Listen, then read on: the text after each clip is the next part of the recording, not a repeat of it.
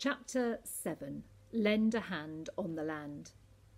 Breakfast is for time wasters. We've got work to do, Queenie announced the next morning. She'd woken us so early it wasn't yet light, and we were standing in the post office, washed and dressed and bleary-eyed, wondering what the heck was going on. After a restless night, considering Suki's note, I decided to speak to Queenie as soon as I could. First, though, we simply had to eat. Don't worry, we can eat breakfast in 2 minutes flat, I reassured her. Less than 2 minutes, added Cliff. But there was no sign of breakfast, not even a cup of tea. Queenie, I decided, was in league with the enemy. No one British would starve children like this. As for time wasting, I wasn't sure how she'd tell. The clock on the wall above the counter said 2:10 and was dead as a doorknob. Yet, despite my reservations about Queenie, the shop itself looked normal. Rows of pigeonhole-type shelves to hold mail lined the walls. On the counter sat enormous weighing scales and a box displaying hair combs for sale. It was the sort of place that sold anything and everything. The stock stood at the very front of the shelves, hiding the empty space behind. There were tins, shoe polish, peas, pilchards, packets of soap flakes, dried beans, broken biscuits by the bag, and, I gulped hungrily, a glass domed cake stand. On it were currant buns, yesterday's at least by the looks of them. As Cliff ambled over to inspect the buns, I seized my chance. "I need to speak to you, Queenie," I said, dropping my voice, "about my sister. She's got a boyfriend, and I think they might have been planning to run away and—" "Good grief," Queenie interrupted sharply. "Don't tell me Gloria is sending her here too." "What?" I was confused. "No, I didn't mean—" "All right, one each," she called to Cliff, who, having lifted the dome off the cake stand, now had Queenie's full attention. I wanted to ask her what she meant about Suki. It was an odd remark to make about a friend. But the buns took over. True to our word, they didn't last 2 minutes. That morning, I started my delivery job. In daylight, Budmouth Point looked prettier than I'd supposed. It wasn't a dump like Esther had said. There was a school, a church, a baker's shop, rows of little white cottages set into the hillside. Most of the larger houses were on the main street, which ran steeply down to a harbour. Beyond it, perched at the end of a long cobbled wall, was the lighthouse. I was to take groceries and post to those who, for whatever reason, couldn't collect it themselves. Cliff, being younger and weedier, was to help serve customers in the shop. Queenie made him wear an apron that fell to his ankles, while I had to carry a leather delivery bag. She told us that, though today was our first day, she expected us to be as quick as the Jensen boys had been because customers shouldn't be kept waiting. Before I went, she gave me 2 extra bits of advice. The first was, ignore people if they stare. It's the Budmouth way. I've lived here all my life and they still gawp at me like I'm an intruder. I wondered if it had more to do with her sweaters. And, she added, if you've ever reason to be on the beach, don't go past the last groin. She meant one of the wooden fence things that run out into the sea. Why not? Cliff asked. Quicksands. They'll swallow you whole before you've had a chance to scream. It was far worse death than drowning in the sea, so people say. Cliff's eyes went owl-wide. Wow! As he turned to me, I guessed what he was about to ask. No, we're not going down there. Don't even think about it, I told him very firmly. Delivering was surprisingly hard work. By the end of the first day, my calf muscles ached like mad, but it was a great way to get to know the layout of the village. At supper, bread and dripping, only 1 slice each, Queenie told me I was indeed as fast as the Jensen boys. Then she left us to clear away, so I didn't get a chance to ask about Suki. After we'd done the dishes and were up in the attic by ourselves, I decided to show Cliff the coded note.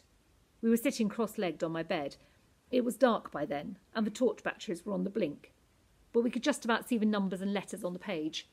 Cliff bent over the note eagerly, though it gave me a bad feeling seeing it again, because I was sure it had something to do with Suki's disappearance. Tatty, isn't it? Cliff remarked. It got wet in the air raid, I explained. What do you think it says? It's not another love letter, is it? He said, holding it at arm's length. Well, it's a funny sort of love letter if it is, I remarked. Well, it's not telephone numbers, he said, or place names. I didn't think so. Really, Cliff had no more of an idea than I did. It's probably just a silly joke she had with one of her friends, I decided. And taking the note from him, I hid it at the very back of my sock drawer, though that didn't stop it troubling me. You've an extra delivery today, Queenie told me on Friday, slipping a small package into the bag. Chicken for Mrs. Drummond at 4 Salters Terrace. Tell her it's all I could get, though it might not be right. That's at the very top of the village, isn't it? I asked, just to check. As the week had gone on, I had got to know my way round the back lanes and cut-throughs. I had the sense Queenie was getting used to us too. Begrudgingly, and rather badly, she'd even started to cook for us. Yet apart from mealtimes, I didn't see that much of her. She'd either be in the shop or down in the cellar. And when I tried to ask about my sister, she'd stare at me blankly as if she'd forgotten who Suki was. Other times, she'd cut across me with some delivery detail or job that needed doing. That Friday was a case in point. Mrs. Drummond will need to return yesterday's bacon, all right? Dr. Morrison's housekeeper says she'll have it on her meat ration, so if you could take it there, please. Not wanting to carry it all the way round, I left Mrs. Drummond's delivery until almost last. The hill leading up from the village was long and steep, but well worth the climb. The view to the sea was spectacular from up there, and I walked the final steps backwards just to savour it. The lighthouse, painted in red and white stripes, looked like something from a fairground. Even without its light on, it stood out for miles against the grey rocks and dark sea. But then I suppose that was the idea, which was why recently the German pilots had taken a liking to it. As they often did when I was tired, my thoughts took a funny turn. Perhaps, like the lighthouse, there were people who were meant to stand out, who were made to be noticed and make a difference.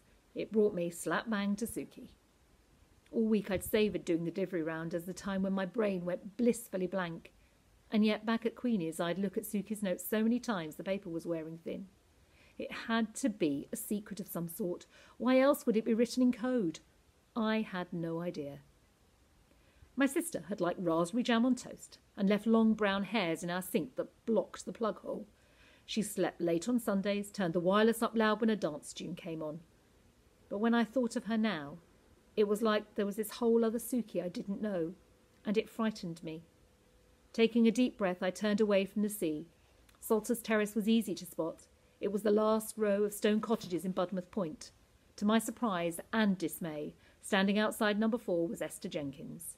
She was leaning against the wall, one leg tucked behind her. Her face was blotchy, like she'd been crying again. I wanted to ask if she was all right, but she looked so awfully fierce I didn't have the nerve. "Can you give this to Mrs. Drummond, please?" I asked, hating how small I sounded. I held out the parcel of chicken. "Give it to you yourself," Esther said flatly. "The old witch is inside." I stared at her, appalled but a little bit impressed. Then I noticed the suitcase on the step. A school blazer and a hat hung across it. "Are you staying here?" I asked. "Not if I can help it, no."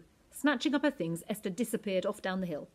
Mrs. Drummond came to the door almost straight away, and I recognised her from the village hall the other night. She was the woman who'd stayed with Esther while she cried. "That girl is impossible," she sighed, gazing past me into the street. "Where's she gone? Did you see her?" She just went off." I wasn't sure what else to say. "Here's your delivery from the shop, and Queenie says, can you return yesterday's bacon?" "Right you are. 'Tis a shame to waste it." Taking the chicken, she turned to go back inside for the bacon, but something caught her attention and she froze. "Listen to that," she said, finger raised. "Planes." I frowned. "Planes? What, like aeroplanes?" "German ones, I'll bet you, on their way to bomb poor Plymouth again." Mrs. Drummond was right. There, on the wind, was the unmistakable drone of aircraft. A familiar dread grew in the pit of my stomach. "I'd better go," I said, and hurried away, anxious to find Cliff.